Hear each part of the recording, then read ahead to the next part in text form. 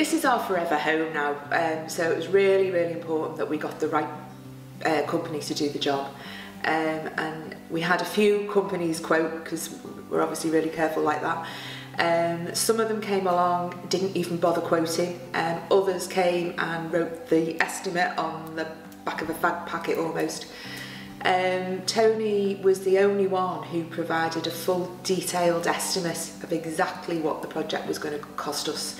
I also feel it's important to see other clients' work, and Tony was really happy to provide details of other clients of his that we could go and visit, see his work, ask the customers questions, and we actually did visit 2 properties and we were really, really happy with what we saw.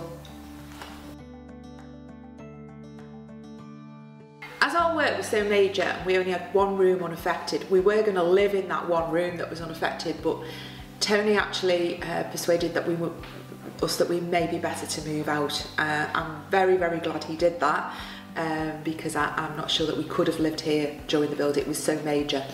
But Tony actually went the extra mile by helping us find a local rental property, he then provided a timeline for our project, so that we knew that it would be completed within 6 months. So we hired the rental property for 6 months, and it actually did come in on time. In fact, it was a week early, so we were able to move in here with a week to spare on the rental property. So that was great news. As is probably usual with a project of this size, we decided on having extra things as the project went along, such as creating a feature box in the kitchen above my kitchen units, and in the bedroom. We incorporated various storage items such as a cupboard under the stairs and in our eaves. These were all costed in advance as extras. But conversely to that, we actually did make savings during the project, because we actually, as the project developed, we decided that we didn't need certain items, like originally Tony had costed for underfloor heating on a section of the floor that couldn't have the traditional gas underfloor heating. We had electric costed in, and then we decided we didn't need that, and that was a cost saving. So everything that we did extra was usually offset by the savings, and that was all given to us as variation of costings by Tony. It was also very important to us to have the freedom to choose our own items as we went along, such as our kitchen, our bathroom fittings, and Tony was very happy for us to do that.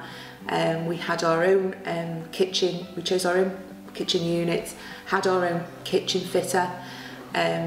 Tony did give us ideas of where we could source our bathroom fittings, and was happy for us to go along, source those fittings and pay directly with the supplier, which we did do.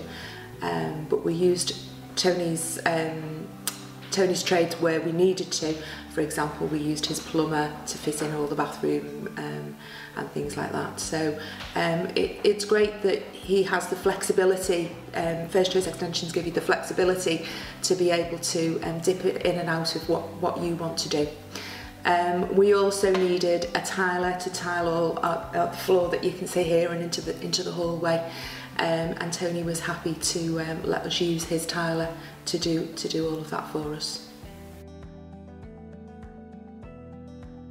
With regard to site security and tidiness, there was a lock-up on site to store any valuables at first when the house was exposed to the elements. With regard to tidiness, if I had any criticism of First Choice Extensions, I'd say that the site wasn't always left as tidy as it could have been overnight, but I am assured that that has been addressed now.